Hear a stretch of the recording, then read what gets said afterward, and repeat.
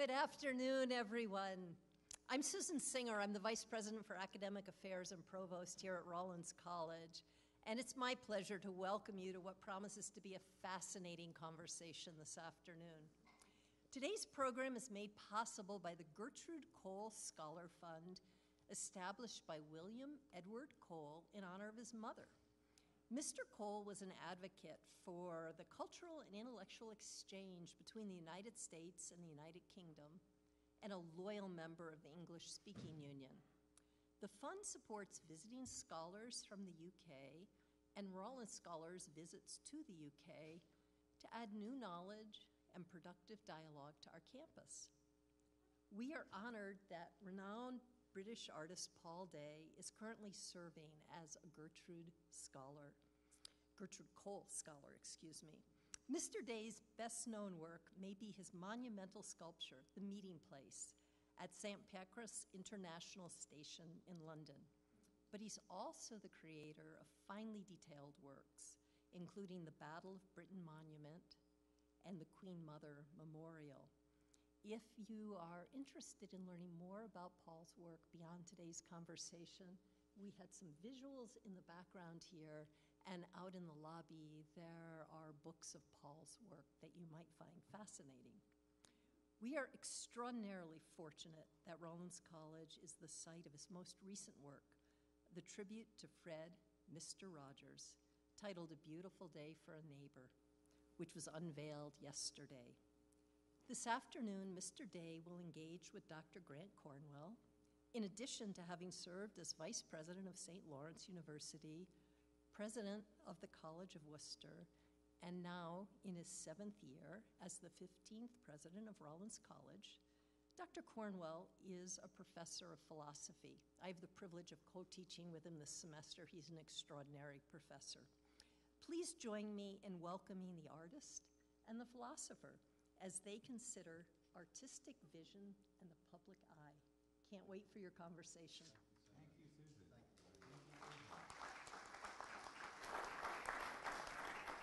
Well, good afternoon, folks. I just want to make sure everybody can hear us, and we're getting a little feedback there. Gonna wait till that settles out a bit. Maybe a bit more. Okay, good. Oh. Is it my voice? Should I move the mic, or are you going to be able to adjust that feedback? Okay, all right, good. Well, thank you for coming. I feel like I'm having a conversation with an old friend because it's true. We have been in conversation now for a couple of years, indeed, really, about this project. So my first question, Paul, is how do you feel? And let me elaborate a bit. For months and months and months, you have immersed yourself in this project, living and breathing it. I haven't seen your studio and workspace, but I know enough through conversation to know that you would go out to the studio and spend all day, every day, immersed in creating this work of art. And now you've left it, now you've brought it here. And are you going to be able to leave? It's like the question that somebody asked me whether I feel regret when I come to destroy a piece of work that I've given a year to. Not at all. I'm very glad to see the back of it because I have a clean studio and I can start something new. Okay, I'll try and respond succinctly. I am elated with the way in which the sculpture and the courtyard and the architecture have come together. I think that there is a balance and a rightness, a fittingness for this work. And there was an element of chance in the equation because when I designed the work and decided upon a scale that I thought was suitable, I didn't at the time know where we were going to put it. Whereas normally, in the various locations I've put monuments in the past, the place itself, the location, is a very important character in the designing, in the scaling, all the thought process about the design of a work. In this case, I flew in blind a little bit to the subject, but that surprise has been a godsend. Yeah. Obviously, you know, this moment is like the after party, the wrap party after having produced a film for me. I spend, you know, a year, 18 months working in a solitary fashion in my studio. Yes. Obviously, Mrs. Day is there to make cups of tea and to keep body and soul together, and of course she sometimes helps in the process. But it is a cloistered, it's almost monastic process. I don't work, for example, with music very often, because I find that the music interferes with my thought processes. And so those hours and hours that run into thousands in silence have to be nourished with some sort of thought life. In this case, because I came to Fred, Mr. Rogers, as a total novice, I was able to sort of feed my soul and my mind and my reflections with words and video clips and so on that played almost on a loop in my own mind while I was working. So, just to press it a little bit further, what's your relationship with the object now? When you see it, do you feel part of it? Do you feel possessive of it? Or is it now something you've created that you've given to the world? Definitely the latter. Okay.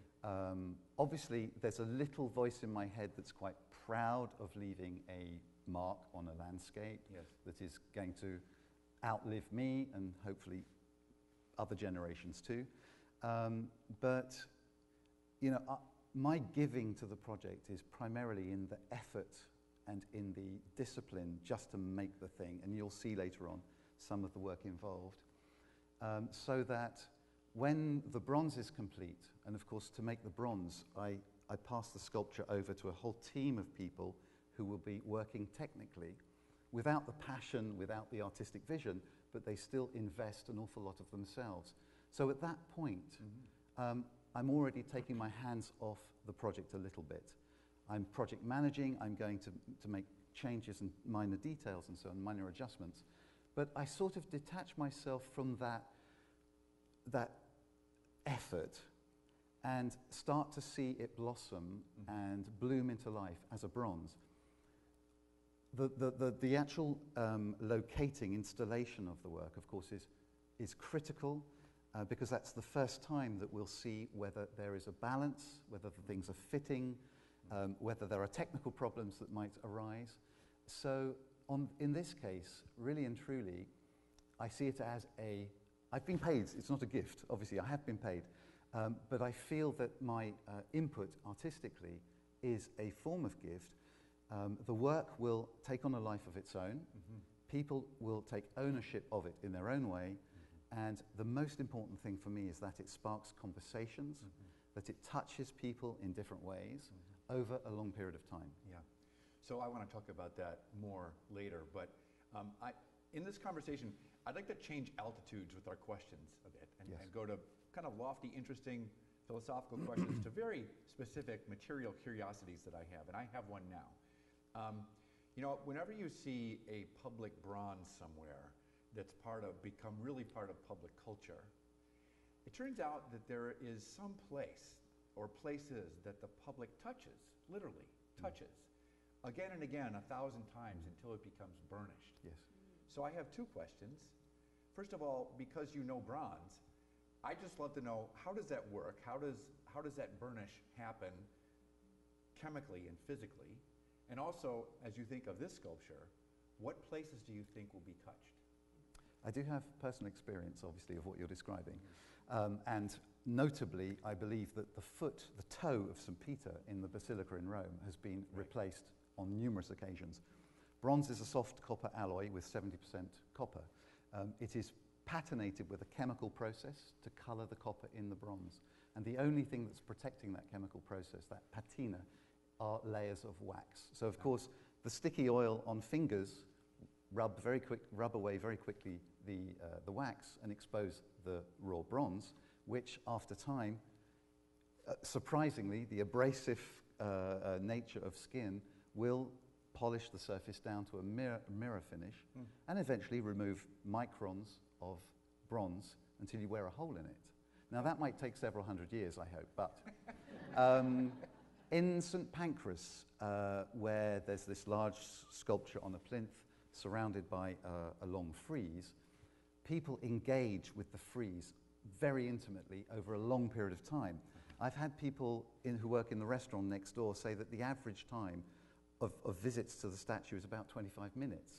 And people are going around the base, exploring the stories that are contained within the reliefs.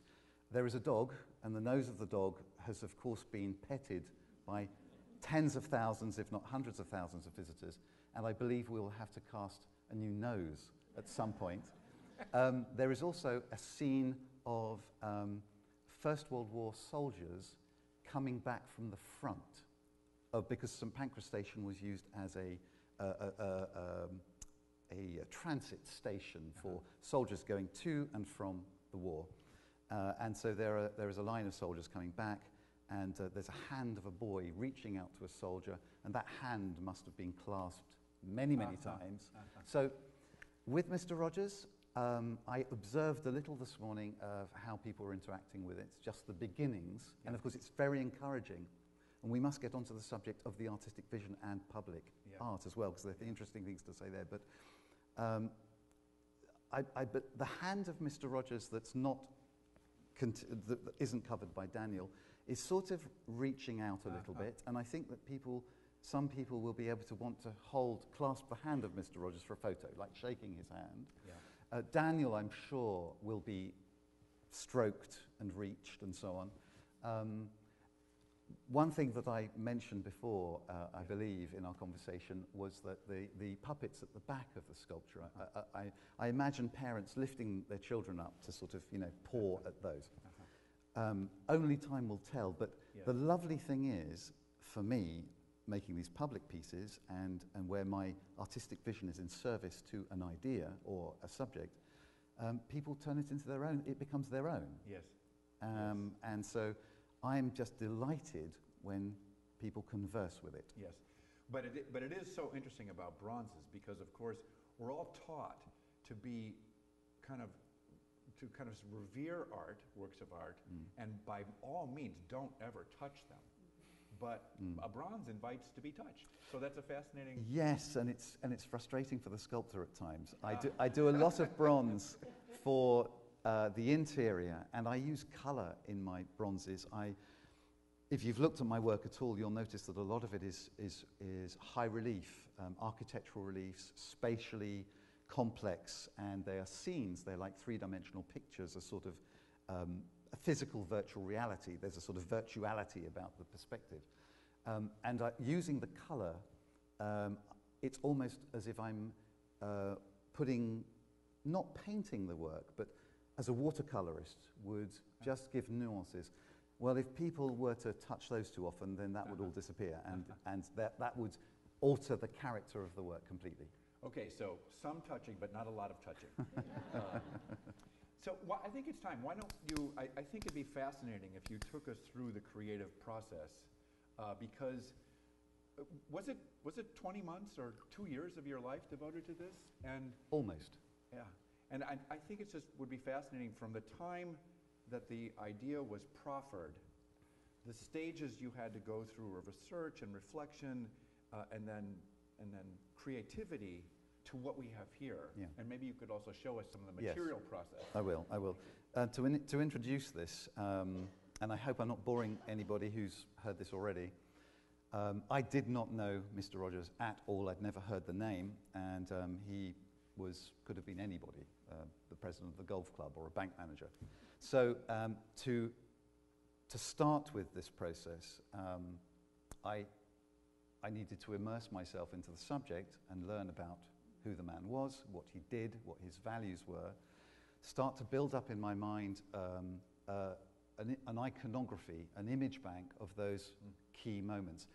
Posthumous portraiture for a sculptor, as you can imagine, is very difficult. The man is no longer with us. I can't invite him into my studio to sit and pose.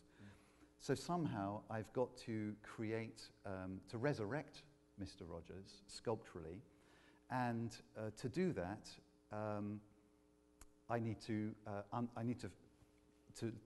get to grips with him physically, find as many pictures as I can of his face from multiple angles. That's not easy because obviously people age over time. So I have to think about creating almost like a synthesized image of Mr. Rogers that is my own invention, nourished by all the pictures of him, but at the same time is a sort of sublimed Mr. Rogers. It's the Mr. Rogers that everyone hopefully will recognize, whether they watched him in the 1970s or the 1990s. Somehow I've got to create that image. Research is vital, of course, to understand how to create a picture of Mr. Rogers. The original brief stated or asked for a statue. I didn't feel that a statue was at all appropriate, given that there are 3 already in existence, and that Mr. Rogers himself would have really felt uncomfortable about being put on a plinth or a pedestal. He always deflected the attention away from himself to the others, to the children in particular. Being totally ignorant of Mr. Rogers, I was able to have the surprise encounter with him and with the program, and that surprise encounter basically led me to the conclusion that Mr. Rogers needs to be doing what he loved to do best, and he needed to be immersed in and communicating with children. But also the sculpture could tell other people a little bit of the story of Mr. Rogers' The Neighborhood program, which is why I felt it important to create the sort of backdrop of the castle of make-believe, which I think is an absolutely genial idea, as well as these sort of ragtag band of puppets, which are it's so hard to imagine how he brought those to life with such energy and such persuasion, because they're, to my eyes, very, very poor quality puppets. However, the character, obviously, that Mr. Rogers introduces into them is spellbinding, and partly the nature of the puppet and just the power of what's said was part of my thinking. I'm a puppeteer in a sense. I make these statuettes, sculptures. I want my characters to transmit messages. I want them to commune and communicate to the viewer. So, sorry, I must move on. That's the thought process. The actual practical process is, imagine starting with a blank sheet of paper and perhaps a ball of clay and some ideas and some visual images. Well, then I have to think about how to put this character into a situation that can be believable, that can be beautiful, nicely composed. And I spent 3 months both on research and on a playful exploration of possible solutions. The early solutions are absolutely atrocious, and I would be embarrassed to show you, but I would show them to show how tentatively the process starts. I just don't know where it's going. But bit by bit, I piece together my composition in clay, small models, until I have an idea and a composition that I think is worthy to submit to the commissioners, and then we discuss whether it's possible. From that point, when we've agreed on a design, then I start the process of making, which is what I can probably show you now. Actually, just before you go there, this is fascinating, and I think that this really gets to the heart of what I find most fascinating, because you are both a highly skilled craftsman and an artist, and you can't be one without being the other. You're going to take us through, if you will, sort of the craft. But what I find to be the deepest and most moving thing that you do is you transform soul into bronze, right? So it's not just that you are creating an image that is a proper likeness. You are you had to discern Mr. Rogers' soul in a way, and then have it come to bronze. Okay, first point, I disagree that the artist has to be a craftsman, because we live in an age when most artists don't have much craft. Interesting. And very often they push out the craft to people who are real craftsmen, but they stick their name on it. And that's something that's troubling, because the second bit of the question about soul, that's where I feel both research, which is obviously a sort of academic process, that leads to a change of heart and a sense in which Mr. Rogers inhabits me here. That was helped by the meeting with Joanne Rogers, and it made the whole process extremely personal, because the widow of Mr. Rogers, the love of his life, was entrusting me with the responsibility of making a sort of a final memorial to her husband. And that responsibility really gets under the skin. And that's one of the forces that gets me up in the morning and go to work in this cold, frosty studio of mine. So shall I? Sure, please. So this Please, is let's do just, that. as it were, technical, and I'll try and be brief because it's not that interesting. Is there any way of just dimming the lights a little bit? So my wife reminds me all the time to be concise. I'll try and be concise. Okay, so first phase, build 3 trolleys. Interestingly enough, of course, the trolley is in the neighborhood.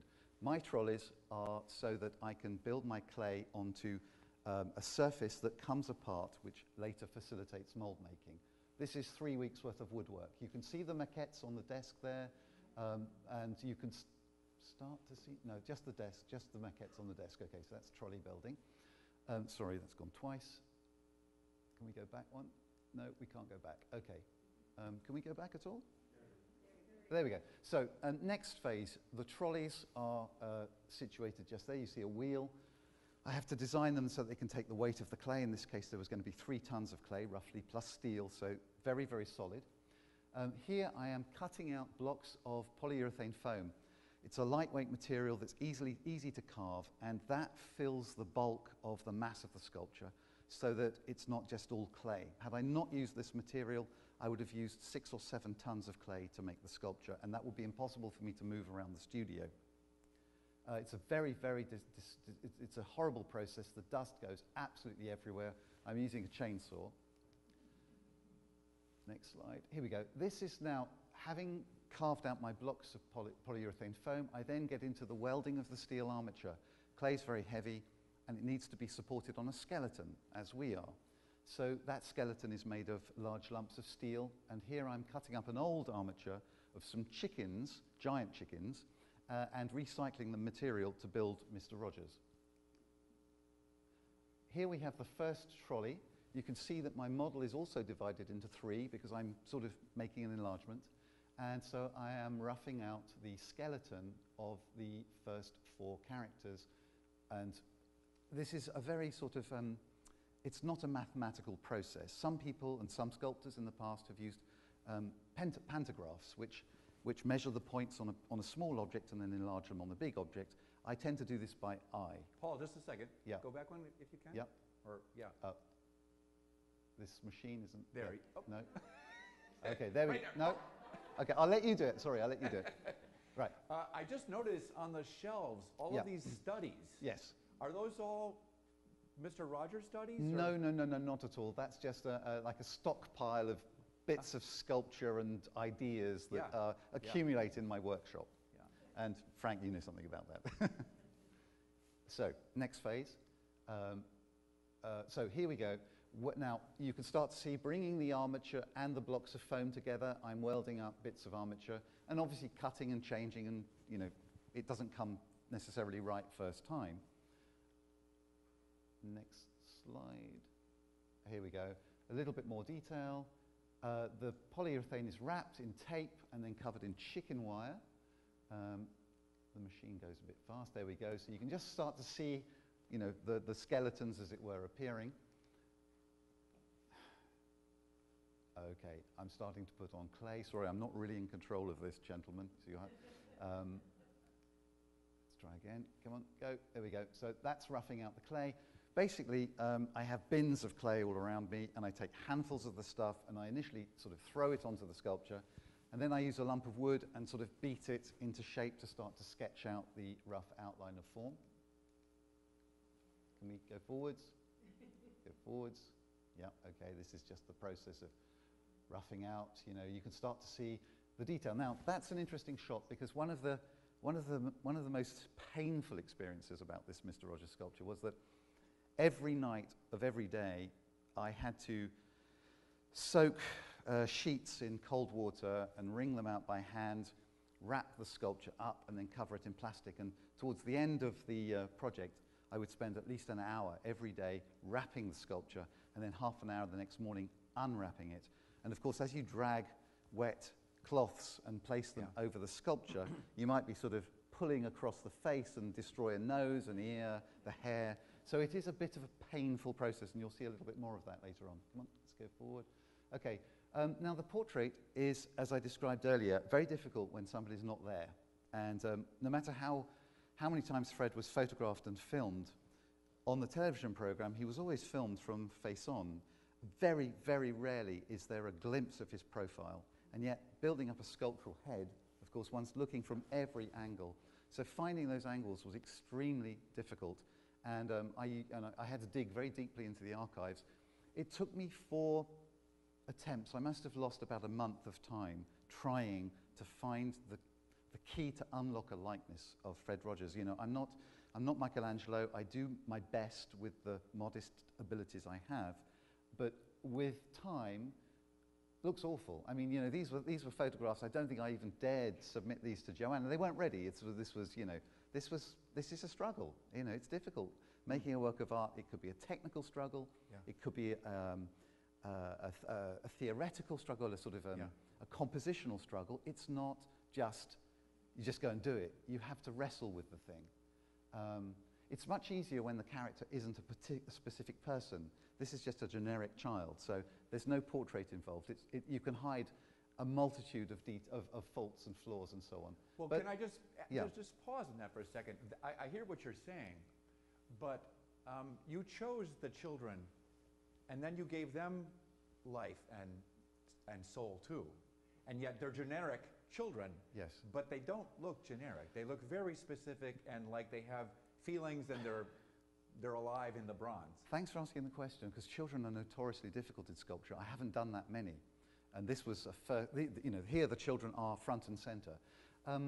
Children so often in sculpture look like cherubs. Mm-hmm. They sort of look angelic. They don't really look like children. Or they can look like old men. I mean, even going back to the Italian Renaissance, you look at a frieze by Donatello, and some of the children just look horrific. They're monstrous creatures. Yeah. I know my children were. Yeah. I didn't want to fall into the language of 19th century sentimentality. It was absolutely critical that Fred didn't look like some sort of, neo-romantic Jesus with adoring angels. Yes. But at the same time, I didn't want the children to look grumpy and cross with Mr. Rogers. However, I think a lot is said in the attitude, in the direction of gaze, the gesture, the hands, and so on. That can say a lot with the children. And I think, well, I did bring children into the studio, children from a local school. I had a child of a friend who is half Chinese, half French, who also came to, she didn't know she was modeling for her portrait, and she wasn't really, but she was there for an afternoon. I got her making fruit and bowls of fruit in clay, so she was helping the artist make the sculpture, which meant that she was very relaxed. And I was actually working on the portrait of the Asian child with ombre next to me, and that was very, very helpful. But I worked hard to try and avoid that sort of sentimentality and give the children the characters that Fred would have seen in them, because he would have seen in them just a fully formed person, albeit a small person with very little experience. I don't know if I'm sure you've noticed that children can express emotion, and they can look very old, very young. They can look like their grown-up self very easily when their emotions are allowed to come out. And so that was a challenge for me, and I hope I have realized it.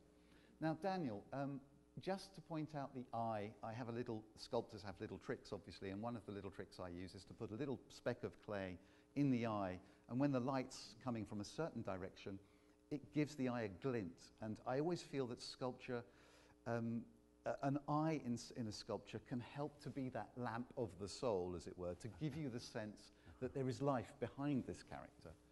So the eyes are very important, as you can see. Mr. Rogers, no, it's gone too. Mr. Rogers has, let's go back one. There we go. Forward one. Forward one. Okay, I can do it. No.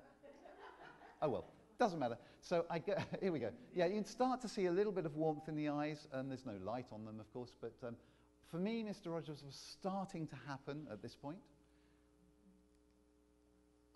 Because this is the first trolley, I'm working around the back and starting to develop the castle.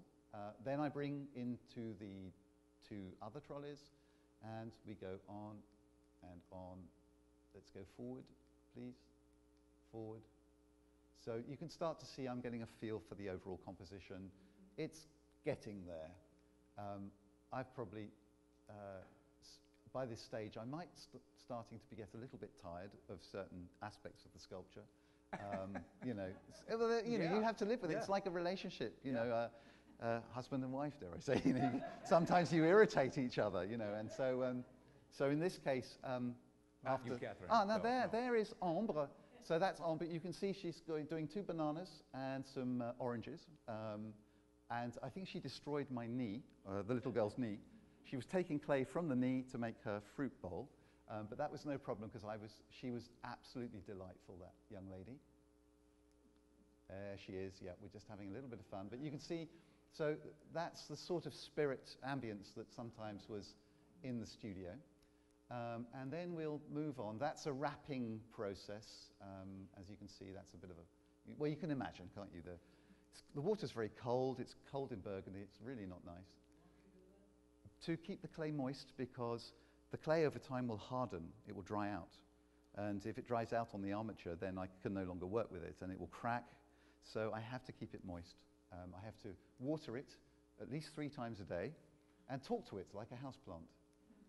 So there we go. So there, actually I'm almost dressed in the same clothes. It's the same shirt. So this is the moment where I sort of say, I've had enough, I'm done.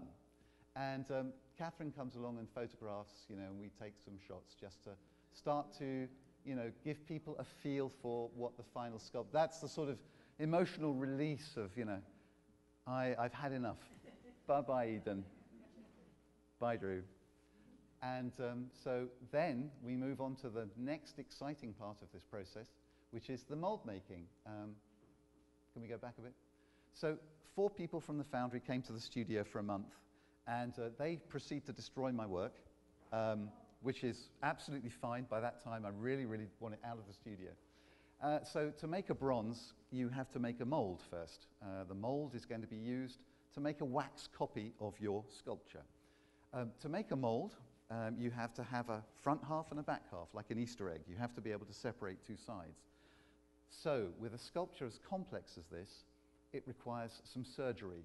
And here we have an amputation and some separators going on. These separators are going to create different parts of mold, which are then painted with,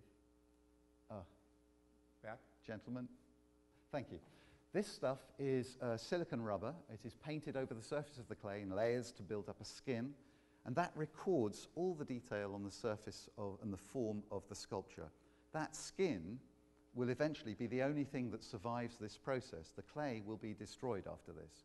And so if the skin, if the mold skins in the back of a lorry have a crash, I have to remake the sculpture. So I was praying when they were driving back to the Czech Republic that the molds were going to be fine, and they were. But it's a delicate process. You can see, obviously, we have to cut off all sorts of bits, heads, hands, feet, and so on. And then once the rubber has solidified and the thickness is right, it is backed up with plaster jackets, which obviously preserve the form of the mold. Okay, now, foundry shot. Here, a gentleman is... Can I just make an interjection? Yes, of course. This is fascinating. And for you, this is what you do. So this is all natural and normal. For me, watching it, I can't imagine working that long on something that intricate and beautiful and then just chopping it up. Yeah, no, I know. It sounds a little bit cruel, doesn't it? I've been doing it so long now that it's almost like a sort of release, actually. Because I know that when they're there, I don't have to go back to the studio at 1 o'clock in the morning and wrap the blooming sculpture up in the freezing cold, you know. So that's already something that releases me from a duty. Yes. It also then goes into somebody else's hands for a while. Yes. And I can sort of just like breathe a sigh of relief, go and do something else, make another sculpture, go and mow the lawn, whatever. Yeah. This is a mold where the wax has been painted in layers, to form a skin which will ultimately become the bronze. And what this gentleman's doing is he's attaching these rods, and the rods are going to feed the bronze into the mold and allow the air to escape from the mold afterwards. And it will become clear as we go forwards. There's one ahead. Now, there were 80 different pieces of wax that were cast individually to make the final sculpture. Obviously, you don't cast the whole thing in one go. You cast it piece by piece. I'm just doing some retouching on Mr. Rogers. This is bronze now. This is wax. Oh, this is wax. This is wax. I'm retouching the wax on Mr. Rogers. Forward, here we go. Now, when the wax has been complete and all these rods have been attached, they are placed into large plaster vats. And the plaster in this vat will solidify. And that plaster will then be put into an oven, upside down, and fired to 1250 degrees C, which is the melting point temperature of bronze. And as you can imagine, as the kiln heats up, the wax burns out of the mold, and it leaves a hole in this plaster mold.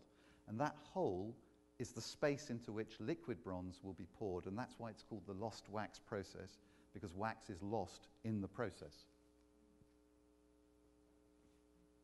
Forward. Stop. Back. So, you can see various molds scattered around the foundry. These are all surrounded by steel sheets and anchored with clamps. And the liquid bronze is being poured into the plaster molds. Forward. Okay, forward. Forward. Back. Okay, just you can see the liquid bronze it pours like water. It's quite incredible, actually. You know, you've got these ingots of bronze that are in a crucible, and bit by bit, as the temperature rises, the metal sort of, congeals and then becomes liquid, and it's just like water. So as the bronze pours into the molds, it will travel everywhere it possibly can, including cracks in the plaster mold, through the bottom of the mold. It will go everywhere. You have to really control it. And of course, while the bronze is going in, the air must come out from every corner of the sculpture, because if there's an air pocket, the bronze will not be able to fill the air pocket. There'll be a lock, and you'll get a hole in your cast. Forward. Is this boring? Are you sure? Because this is like, for me, this is really boring. I mean, not boring to talk to you, but I mean, I know this stuff. That's what a bronze looks like when it comes out of the mold. So you can see there are cracks. You can see some nails sticking out of the surface. The reason for those nails is that on the inside of that head, there's a hole. And that hole had to be filled with plaster, and that was inside the wax. Well, when the wax is burned away, the plaster inside the head needs to be kept from wiggling around, because if it wiggles around, then you won't get a cast. So you stick nails in the wax. It's monstrous, really. It's completely monstrous. It's cruel, isn't it? It's cruel. So the nails are there. She's looking a little sorry. You can see all the feeding rods and so on. That piece will then have to be worked on by a chiseler for possibly a day or two, to remove all the imperfections, to drill out the nails, to re-weld the holes where the nails once were, and then they have to be hand-finished and so on. Forward. Forward. Okay, you just get a sort of sense of the horrible jigsaw puzzle that they've got to somehow put together. 80 different pieces. Forward. Okay, so we've jumped forward here, but you can see weld lines. So I don't know exactly how many meters or yards of weld were on the sculpture, but I think the welding lines would probably go around the perimeter of this room. And those welding lines, you can see there, they're about sort of half an inch across.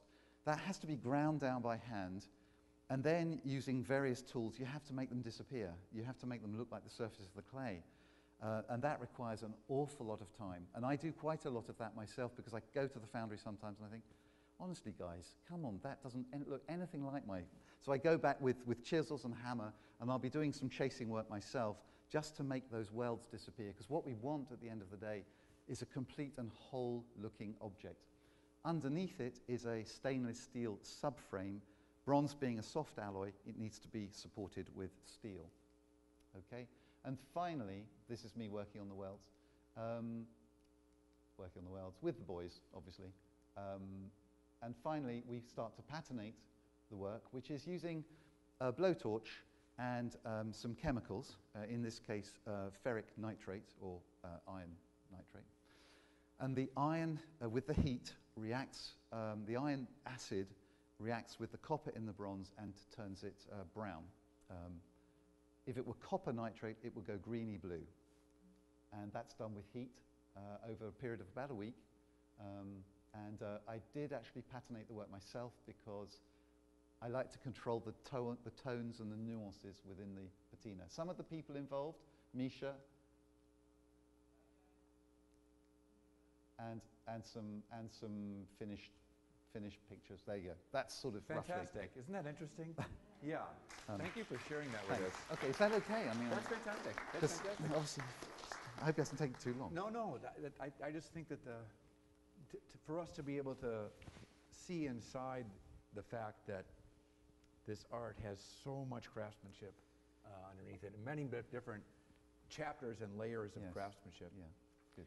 So I have a couple more questions. So I'm going to ask one more question, and then let's open it up, because maybe there's things you'd like to ask about, whether it's sculpture, art, or this particular project. I can go on for a long time, but I think that we should open it up after this. But here's the question that I am really curious in. It's about the relationship between the subject, the artist, and the commissioner. Because, throughout all the ages, and really throughout cultures, some of the greatest works of art that we have been commissioned. Mm-hmm. Sometimes I think in popular culture, at least in America, we imagine the artist out in the woods or in the studio alone with her thoughts, creating art from nothing, and that's somehow true. But you have this intervening relationship where it's a three-way dialogue. I'm asking if it is a three-way dialogue between the subject of your art, you as the artist, and the person or organization commissioning the art. And I'm wondering, about your own sense of, to whom must you be true? Do you have to be true to the subject? Is that your driving motivation? Do you have to be true to yourself as the artist?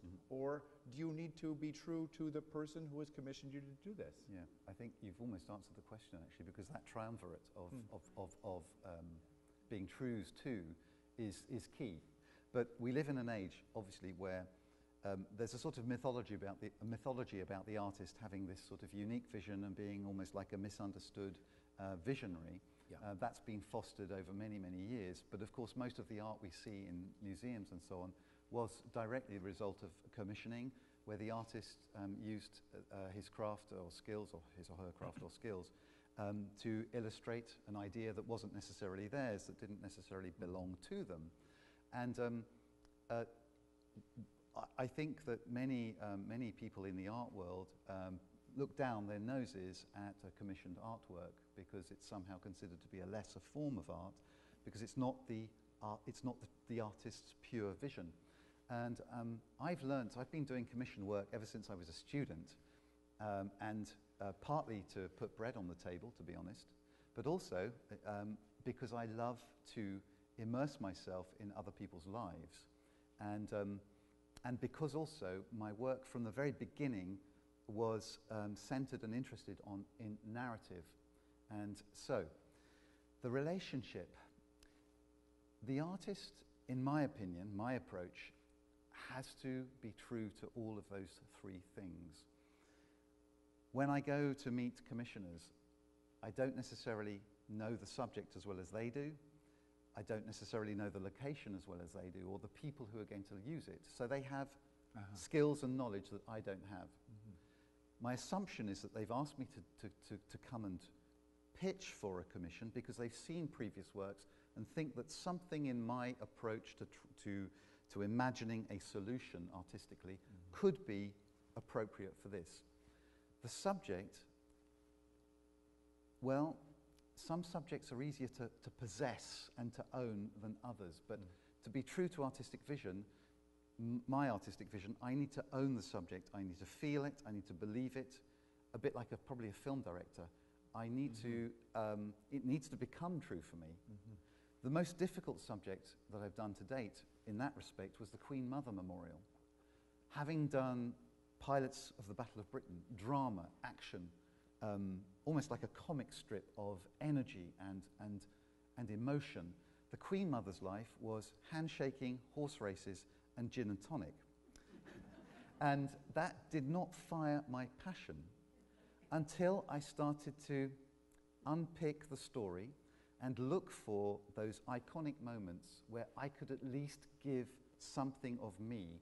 And it turned into one scene during the war in the Blitz when the King and Queen went to see people who had their belongings obliterated by German bombs. That gave me the chance to create a sense of connection, emotion, and tension that allowed me to start telling a story.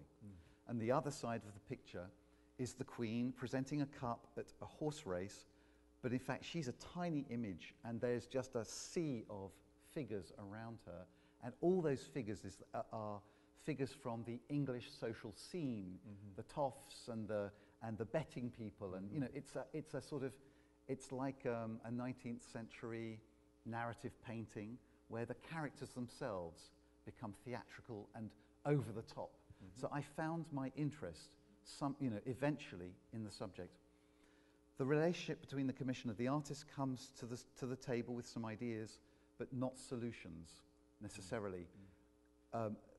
I try to propose a direction of travel so that together the commissioner and the artist, or the commissioners and the artist, enter into a conversation and surprise themselves by what they discover. It is a meeting of minds, in my opinion. And so I try and take the subject hostage. I try and take the commissioner hostage. And do you know what I mean? Yes, I do. I'm trying to win, but also I am open to be led and to dialogue, because I will learn. Yeah, that's fascinating. I am going to ask one more question. I'm sorry, I can't help myself. It's probably a coincidence that this work was commissioned at a particular point in global history, but especially our national history, when the ethics of Mr. Rogers, the values of Mr. Rogers, seem especially poignant and in need. And I wonder, how aware were you through the process of the kind of turmoil, tension, and polarization that was happening here in the US, and how Mr. Rogers is sort of in dialogue with us all the time. He's our better angel, you know, watching the nation incapable of manifesting a lot of the values that he It's really interesting, because during the process, the same turmoil that was igniting in America, I think was somewhat artificially superimposed onto the British population. And it became an excuse for people to rampage, to express hostility and anger in all sorts of ways. And that was going on while I was making this project in my blissful, paradisiac corner of Burgundy, totally lost in birdsong and clouds and trees. But I listen regularly to dialogue, to discussion, to debate, whether it be on YouTube or TED Talks or whatever. I'm very aware of the political and philosophical and ideological and iconographic tensions that exist in our society. I was asking myself every day, firstly, how would Mr. Rogers feel about these expressions of outrage or self-righteousness or division, and what words would he have, or how would he wish to appease, to help simmer down, to turn down the gas on all this vacuous hot air at times. People have grievances, sure, but Mr. Rogers, I'm sure, firstly, would have wished for people to, if they had grievance and if they needed to look to criticize, to turn that question to themselves first. To say, you know, we should be hypercritical of our own actions and of our own thoughts, sure. And Mr. Rogers' attitude surely was of great generosity and respect to those around us, Absolutely. whatever they're thinking, whatever sort of position they're coming from. So respect and calm. Yes. He was a master of politeness and good manners. Yes.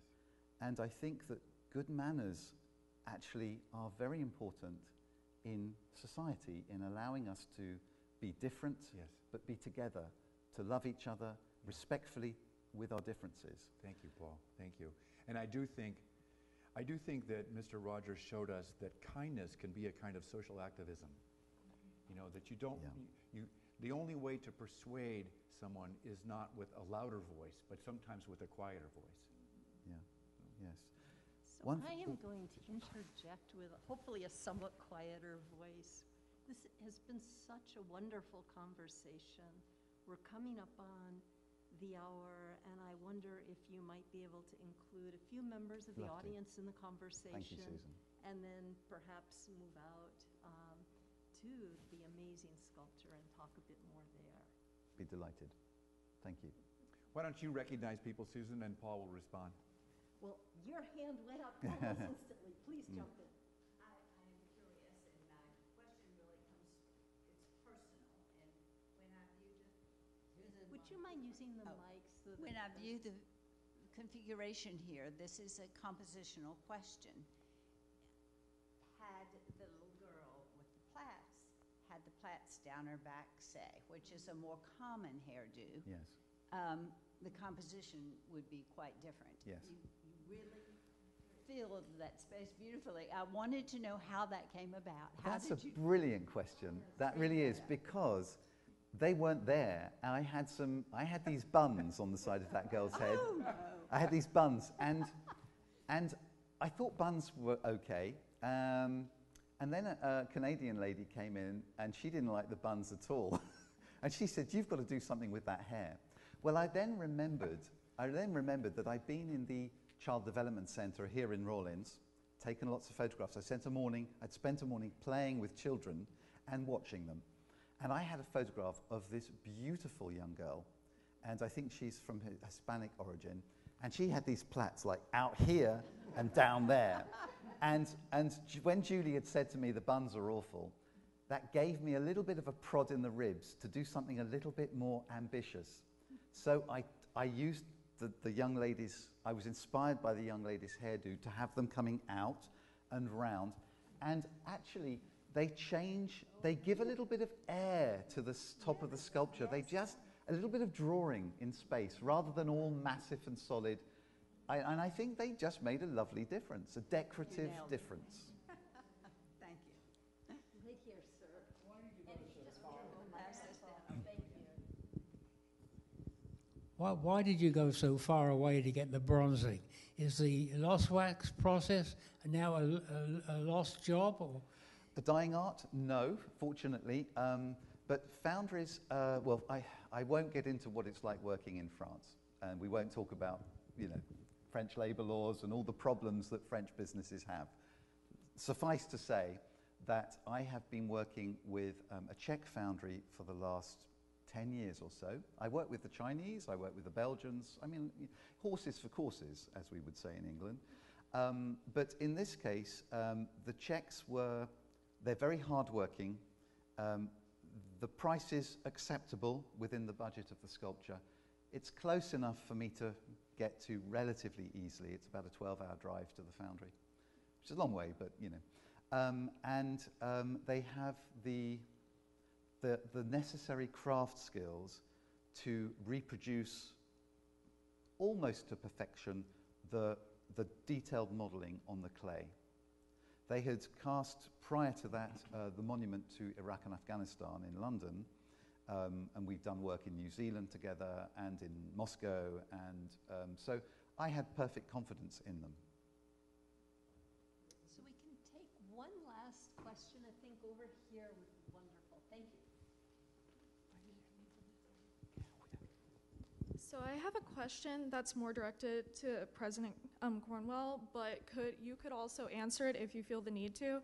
In our community at Rollins, we focus a lot on global citizenship and values, and we have been seeing that through this conversation that's important towards the Mr.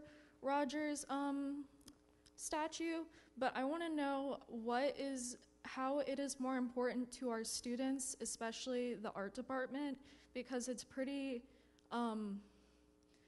amazing to see like artistic recognition in our community, especially because I feel like our art department's kind of overlooked. So I wanted to know how you feel that this could positively impact our community with Rollins in conversation with like the art department and art recognition. Sure, thanks for that question. That's a very interesting question.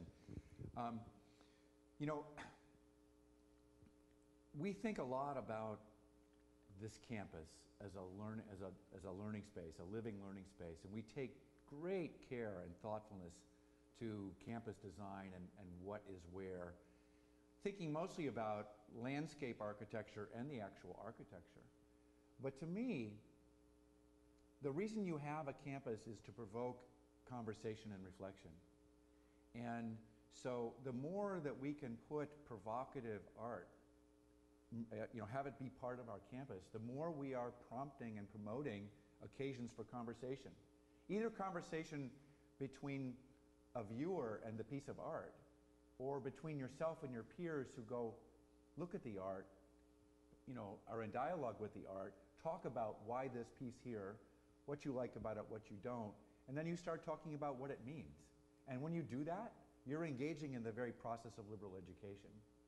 So to me, the more we could have art around campus, the better for our mission, which is why I have to make a segue, which is why I'm so thrilled with the Alfond collection. Because the fact that the Alfond Inn is itself a gallery, and the fact that we have this incredible collection of contemporary American art that speaks to the issues of our mission, to me, just demonstrates in a very rich way how art contributes to the mission. And yeah. So for those of you that are able and interested, we are now going to move out to the beautiful sculpture and continue just a bit more conversation with Paul Day.